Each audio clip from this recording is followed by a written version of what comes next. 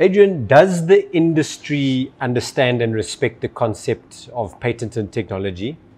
And have you had to deal with patent infringements in your journey with gold oil thus far?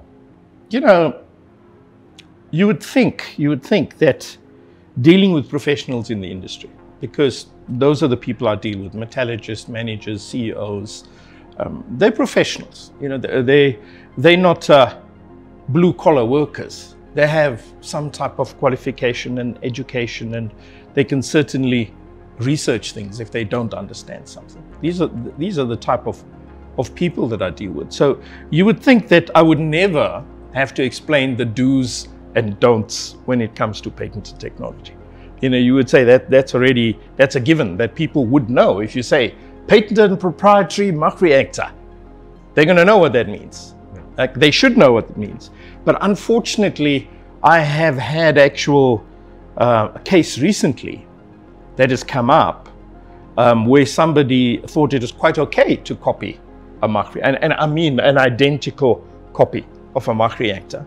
They thought it was quite okay to copy it and to openly market it to the industry and rename it.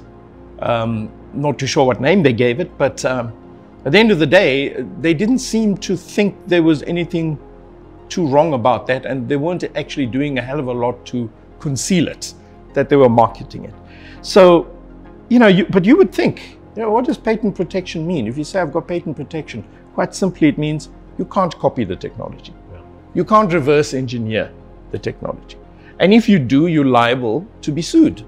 You're liable to have legal action taken against you. And if you're an employee in a company, or, you know, if you're just starting out your own business, that's huge damage to reputation right there. Why would you risk it? As a professional, why would you risk it? You've studied, you've built a whole career for how many years? And you're going to risk it on some piece of technology that you yourself don't really understand because you've just copied it. Yeah. You will never be able to take that technology to the levels that the inventor can take it to. So I just don't see the point, but people have done it. And remember, I am the inventor of the MACH. I did spend close to 10 years of my life making sure that that patent went around the world, every country. I'm very au fait with the legal side of things, and I can tell you I will not hesitate to enforce my patent when I can see that there is, clear infringement. Yeah. So, you could ask, okay, well, what are the repercussions then? What legal recourse do I have as a patent holder? If somebody infringes, what can I do? What can I get? Well, firstly, there's financial compensation. So you can sue. And I don't mean this to be legal consultation. I'm not an attorney. Yes. But broadly speaking, you can sue. You can sue the person that has done the infringement. You can sue the company that the person is working for. Yeah. A lot of people don't know this. You can also sue the company that is using the technology. Now, that is something people may not know. So if you actually go to these people that have copied the reactor, and you take a reactor from them without doing your due diligence to check whether that's actually that reactor doesn't infringe anybody else's patent. Do they themselves, the company you're getting, do they have patent protection? If you don't have that as part of your due diligence or corporate governance when dealing with technology, then you are at fault as well. So you open yourself up to be sued, even though technically you'd say, well, what have I done wrong? I've just taken a technology from that company. They've copied it. But you are part of that whole web. Yes. And so you also be liable to be sued for compensation. So, and there's many things. So you can say, fine, you've built a reactor, you've placed it wherever. That's great. Thank you for building it for me. Now pay me for now you pay me for that reactor. My selling price, that's one thing I could ask for. Yes. So, you've built it. Yes. You spent the money manufacturing it. Yeah. Wasn't yours to build.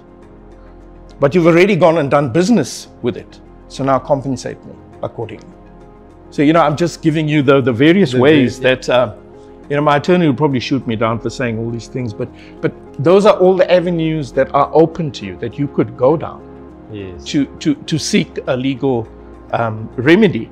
And so, as a professional then, and the long and the short of this whole thing that I'm saying is, if you know something is patented, don't copy it. Yeah. Don't reverse engineer it. Don't try to do business with it as though you have a license to, if you don't.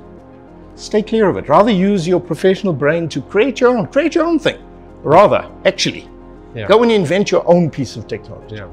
Use that professional mind. Use your intellect. Do your own thing. Don't copy other people's technology, because at the end, apart from the financial risk, I don't think you would ever recover from the reputational damage that you will suffer. As soon as word gets out that this professional in the industry has done this illegal thing of patent infringement, I don't think that you would ever have the trust of the industry again. And is that really worth risking your whole career for? I wouldn't think so. I think if you knew the repercussions of patent infringement, you would just never go near there. Leave it alone. Sure. That's my advice.